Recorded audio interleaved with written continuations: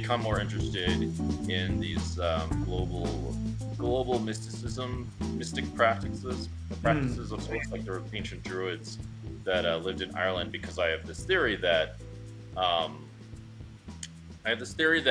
it looks like all these practices kind of align, which is a little bit spooky. It's like not something that can be coincidental, at least in other parts of the world. And I've been interested in that. And by the way, I forgot to tell you about this Atlantis thing, is that actually people are hypothesizing now that Atlantis was in northwestern Africa. There's quite a lot of evidence. The Recat structure in Mauritania. Yeah. Yeah. Oh, I am very aware of these theories. I love reading about that stuff. All right, good, because the audience loves this stuff too. Do you have anything do you want to say about your beliefs about Atlantis and other sorts of mythical?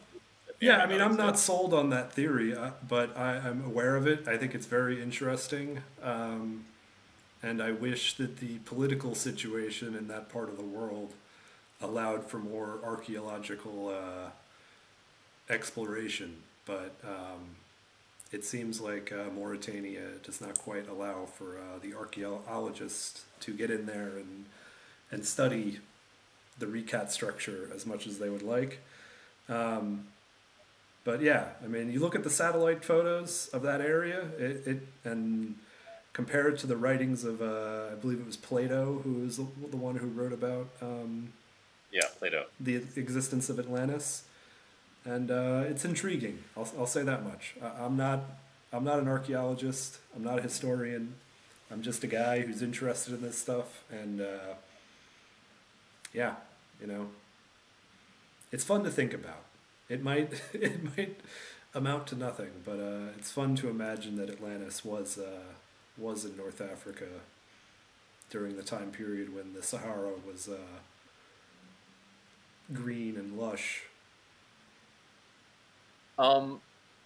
So I've gone down this rabbit hole a little bit myself, with some kind of practical reason. To be precise, the subject of Atlantis I didn't dig too deeply in, but it was more like to verify something that another spiritual person was saying. Because like once a spiritual person says something that doesn't make any sense, now I have to question everything else they say. Yeah. I'm actually quite critical of people that say spiritual things, even though I may not appear that way.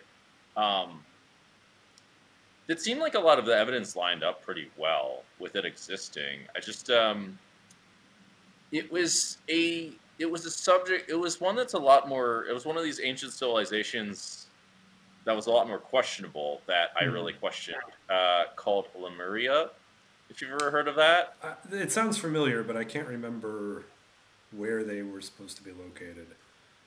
Well, allegedly, you know, they've now relocated to this weird mountain called Mount Shasta, which is in Arizona. And I understood that you could actually communicate with them. And I was like, okay, well, prove it. Yeah, I would like to see if that's real or not. And basically, I don't know how much these facts are lining up. Let's put it that way. But I will say that Mount Shasta is a really weird place. And Atlantis actually does seem... There's quite some evidence of ancient civilizations existing in some kind of way. It's really hard to fact-check all these things. Atlantis actually does seem like it has quite a bit of evidence, if particularly it's there, in northern Africa. There's also strange things, like apparently alongside the coast of the U.S., there's like a lot of like evidence, or at least there was a lot of evidence of ancient advanced civilizations that no one knew anything about, which is very strange. I read this in a pretty random book. I wasn't even trying to find it. Yeah, I mean, I think people are starting to find out that our ancestors were quite a bit more advanced than we believed they were. And I think it's, I don't know how much you've seen of this like new radar technology that they're using to like penetrate, like you send drones up with this new radar technology and it penetrates the canopies of forests, and they're finding like these enormous cities that were just kind of eaten by the forests or the jungles in all over the world, but really a lot of it is being uncovered in like Central America and the northern part of South America, like all over, like Mexico, Guatemala, Nicaragua. Guatemala. Yeah, all these places that they're all right. They're using this new technology to kind of look beneath the trees and the hills to uncover old civilizations that were swallowed, after they died out. And we're finding that there was a lot more people doing some pretty heavy building that we didn't know about. Steve, I have news for you that you may not have known, but in about a week or so, I'm going on a mystic quest to Guatemala. Nice.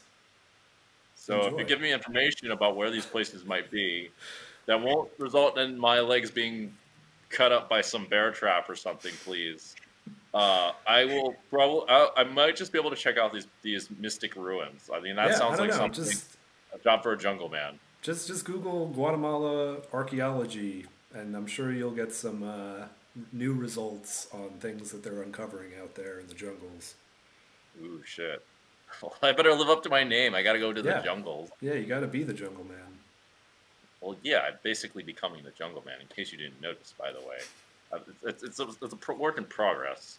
But now I'm all excited because all this mystic stuff. Maybe I can, like, verify something. Maybe I could see some crazy shit. Yeah. Yeah, Guatemala seems like... what if, like, something happens? Yeah, I'm into it.